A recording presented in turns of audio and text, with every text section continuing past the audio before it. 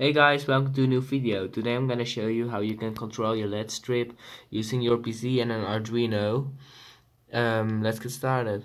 For this project you will need three 1 kilo ohm resistors, some wires, an Arduino of course, and three TIP31 things.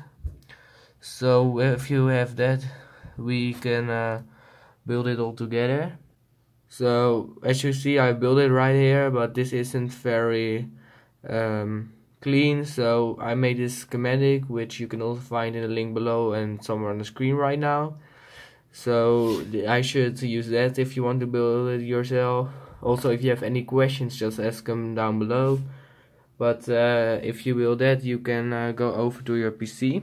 So I turned off my PC and I'm gonna unplug now all the wires and also pull out the main power connector, and then I'm gonna unscrew the motherboard and all this stuff. As you can see, I got this, the fan light thing is on, and that's because it isn't connected to the main power, but it has his own power supply.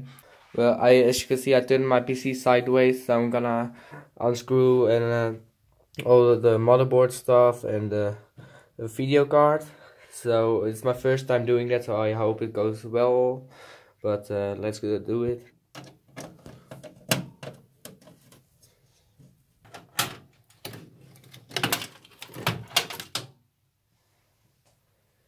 As you can see, I put the LED strip inside.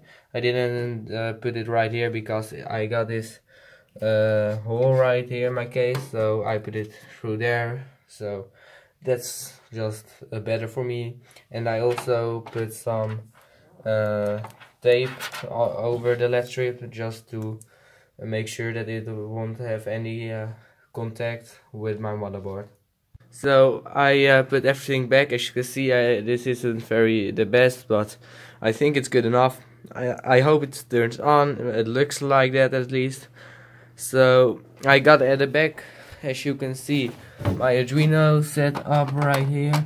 I just have to connect it using the USB cable to my computer, and yeah, it should be working then. I'm gonna open now the program, and it should work then, so I really hope that I did everything right. When you downloaded the file below, you will end up with these two files, which is the schematic right here, and here's the setup for the program. You have to double click it and just install, next, hit yes, and then close, and then it will be installed. So that's pretty much it. Now you can just open the program.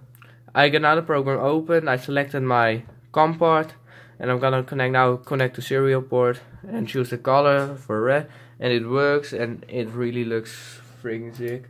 So I can use multiple colors, and I'm working as I already told earlier on another program which has more options and all that stuff, but I'm gonna make another video about that soon. So thanks for watching. I hope you liked this. I hope you enjoyed. Like and subscribe, and I'll see you guys in the next one. Peace out.